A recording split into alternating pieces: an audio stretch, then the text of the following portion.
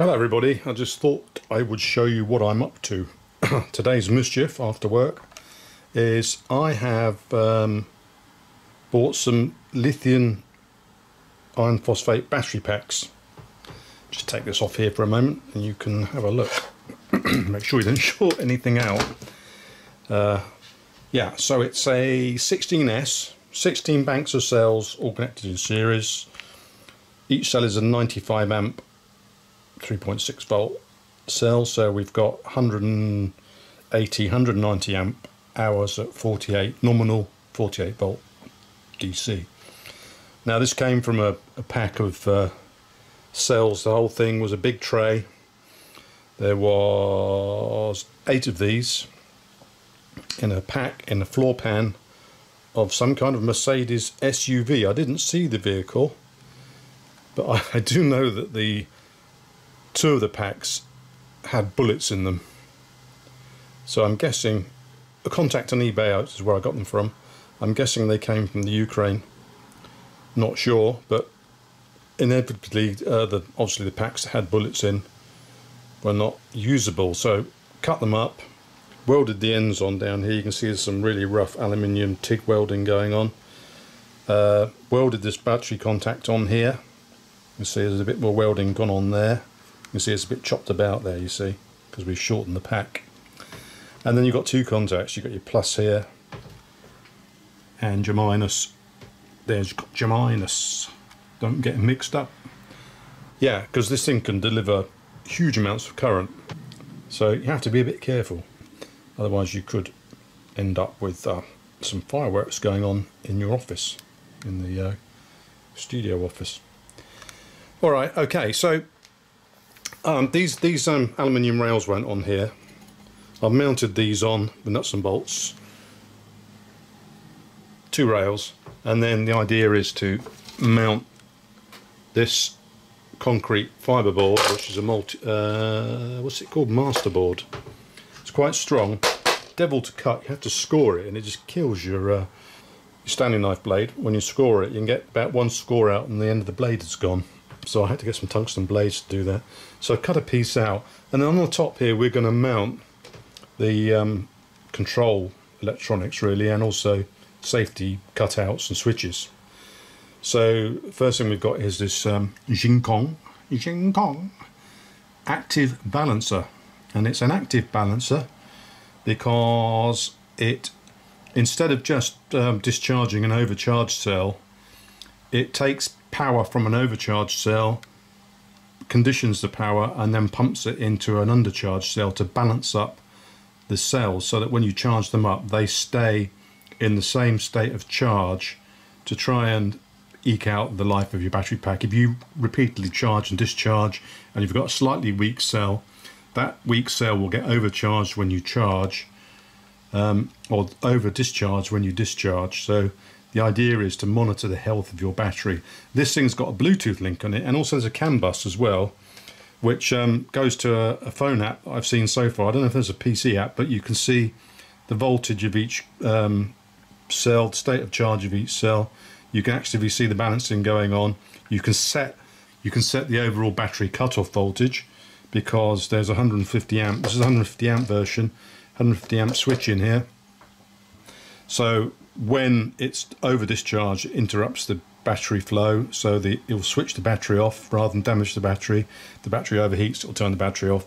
If one of the cells goes out of whack, out of your spec, it'll switch the battery off. Safety, and I don't know whether they'll alert you or you have to look in and say, oh well, look, my battery's not working.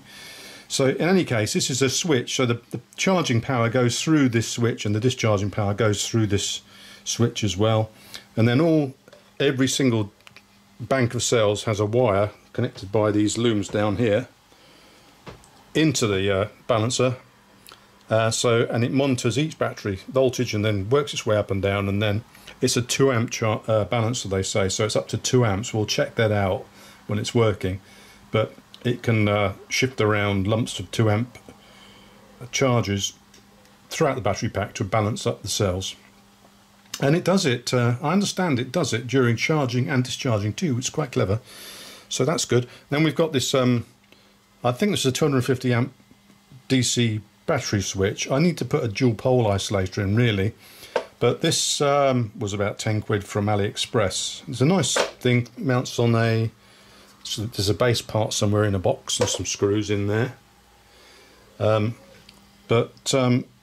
It had 10mm bolts, because bear in mind it's 400 amps or 250 amps, and I'll be working around 50 to 80 amps I think. So these contacts, I took them out and then turned down the shafts of these bolts here from 10mm to 8mm so I could fit my lugs on. There's my lugs down there in that pot. Okay, my giant lugs. So we've got this isolator switches going on there. There's also a small DIN rail, and I need to get another one of these, but they're expensive in the UK, so I ordered some from AliExpress. 100 watt DC breaker. There's 250 volts DC, so it'll be fine on 48 volts, and it's a current breaker, so if I get a catastrophic something like my pliers falling across the contacts or something, we should get a trip rather than a giant arc welder. I'm just going to mount that on there somewhere. I'm going to put another one on there at some point, so don't lecture me on safety. Out of this thing is a couple of thermistors. I think one's an ambient thermistor for lead acid charging, because your lead acid battery pack needs to know what temperatures, and the other one's the battery temperature, so I'm going to poke it down inside next to the battery or something so you can monitor your temperatures. And also you can shut the thing down, switch off the power to the battery if the battery gets too hot, so it's a safety issue, or a safety monitoring feature of this JK charger. Well, there's the instructions down here, full instruction leaflet. We'll go into much more detail when I get the thing working. I'll fire it up and I'll do a full review on it for anyone that's interested.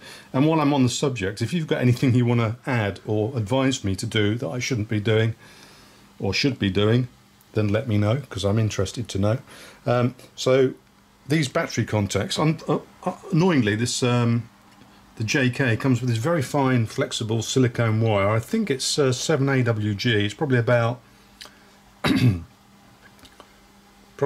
or 10mm square wire, I think. There's two of them. This is the 150 volt amp version, the switch in there. But it comes without any spades, so I've got me some spades there. And also I've got this crimping tool. Crimp tool? No, I always walk that way. It's a hydraulic pump action, 10 tons crimp squasher, and it's got all the jaws of different size crimps, and it's for crimping on the lugs onto your battery leads. So that's going to come in handy, and I've tried it out on a piece of battery lead, and you're pumping away thinking, oh, you know, that's, you're used to using crimp tools and you give it a bit of the beans, but it just completely squashes it. So no effort is required, hardly at all, on this size wire to do the crimping. Quite good, impressed with it. It was about 40 quid. So we got that, and we'll give that a test drive and see what you think of that. Now, what else have we got? Yeah, so anyway, what we have got is how I'm going to charge these batteries is you can get a whole home storage inverter, and a hybrid home storage inverter's got solar panels and the battery, okay, whereas the standard home storage solution has just got a charger, but the charger can monitor the outflow to the grid from your solar panels and stuff the excess that's going to the wood flow to the grid. It can load the internal distribution wiring of your house to stop anything going out, so you can save your power that you would export to the grid in your batteries. And there's the hybrid version, which has got solar panels, which the solar panels connect directly to the charger, and I'll go through this as well. And I've got a couple down here. I've got one downstairs installed. I've got a 3 kilowatt home storage inverter, which does not have solar panel connection. It monitors via a current clamp or a smart meter the outflowing current to the grid and the current coming from your solar panels, and then stuffs the power that's excess power that you're creating into your batteries.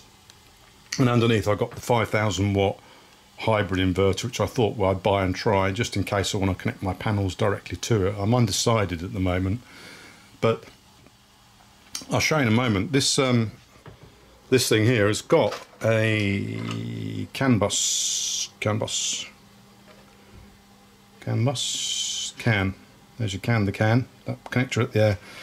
And the CAN bus, when you've got a lithium iron phosphate or a lithium ion battery pack, that CAN bus protocol can talk to the charger and feed back the information about the voltage on the cells, and you can turn the power on and off via that interface.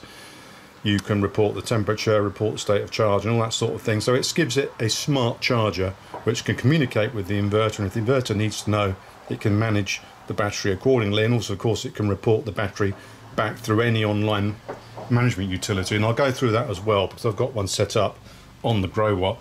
You can see what you can do. It's really quite empowering actually, and I've installed it for a friend as well who's somewhat obsessed. He runs in from the lounge, so you've just turned the tumble dryer and the oven on at the same time. So he's turned into a, as I say, he was previously blissfully unaware, and now he's painfully aware of what's been gulping up his money via the electric meter. All right, so we're going to mount all that on there, and I'll won't bore you with the details. I'll just show you when I've mounted it all up. And we've got the thick cables, we've got the 25mm cables to connect up the inverter, these things. And I'll just show you downstairs. I'll just show you the installation and talk a little bit about the protocols. So here's my setup. That's a 3000 SPA 3000 Grow Watt inverter. It's got a Wi-Fi data logging stick, so you can look on your phone whenever you feel like it. You've got the mains connection, that's the main grid connection via a piece of armoured cable. That output there, the second one, the middle connector, is the 3000 watt emergency power, so you can switch over some circuits in your house to emergency power. If the mains power, grid power fails on that one, this one pipes up, and it also drives a relay, which is a changeover relay, so you could change your lighting circuits off and say one ring main over to limit of 3000 to keep your house lit using these batteries down here. And you've got two 6.5 kilowatt batteries connected together by a CAN communication bus. The outputs are connected directly in parallel, and they go up to the 48 volt connection just there. There we've got, you can see some wires there. There's the main ground bonding wire. The two wires next to it, the grey ones, are current clamps, which one of them goes to the solar PV array, the solar panel array inverter, which is not built into this. It's a separate one in my loft. So it's monitoring the current going into the system from the solar panels via the inverter converted to AC. And the other one is a grid monitor, so that goes right next to on your meter connection to your house, and that's monitoring the current going in and out of the house, flowing into the grid from your panels or out of the grid into your house to be consumed as a load in your house, right? So by juggling this around, it can decide what power could be wasted, so it's harvesting the power that would be sent to the grid from your house because the load in your house is not high enough, and stuffing it into these batteries. And these lights flash. It's about 8:30 in the evening at the moment. There they are. So you've got two suitcase sized batteries that weigh about 50 kilos each down there. And you can have, not advertised by any of the importers. I'm a registered installer, although I'm not intending to install it for anyone, but I just wanted to buy some kit and do some experimentation with it.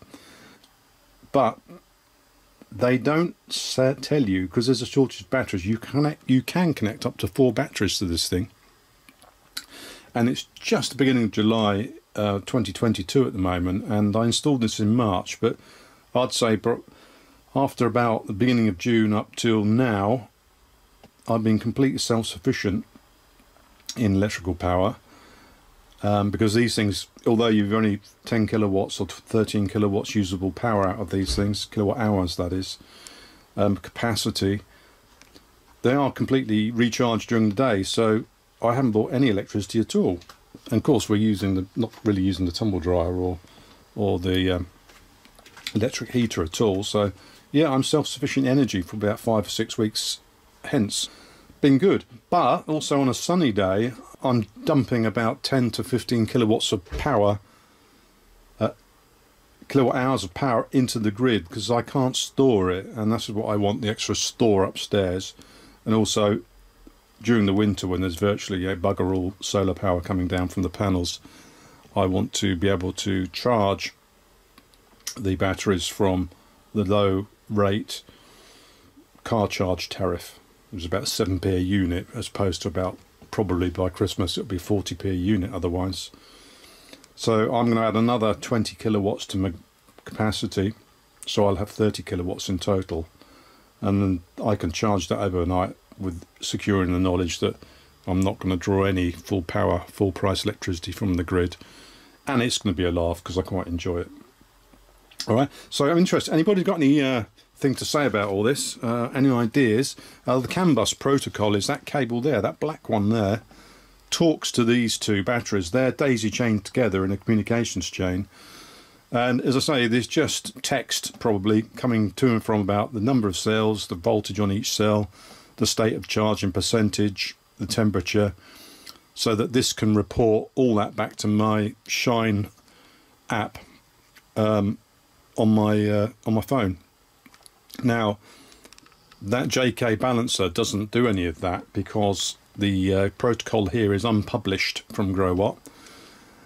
The protocol that the JK balancer uses is published, so I need to make a little translator to go between here and my battery pack to enable you to use basically what is a third-party balancer with a GrowWatt system, which should be quite good fun. But somebody said, and I don't know if you've got any comments on this, that you can just run the thing on put this on lead acid mode, set the cutoff voltages and the charge power, and then just have a dumb battery pack and just use the JK app. So initially I might just use it, tell it it's a lead acid battery pack, and it will just charge it and report the voltage back. And I can then use the JK battery management app and get up and running straight away, and then develop, if I need to, the translator box which will read in the parameters from the JK balancer, take and then to relay them up to the GrowWatt, and also send the GrowWatt commands like turn off, turn on, charge, or whatever it needs to do back down to the balancer in the battery pack. Yeah, so that's it. So if you've got any comments, that's great. If you like this, then there'll be more videos in this series. The next one's going to be the assembly and testing of the battery, and also the assessment and probably a review of the JK active balancer. And there'll be a lot more detail on that. So yeah, stay tuned to the channel, and yeah, watch out for the updates. Thanks for watching.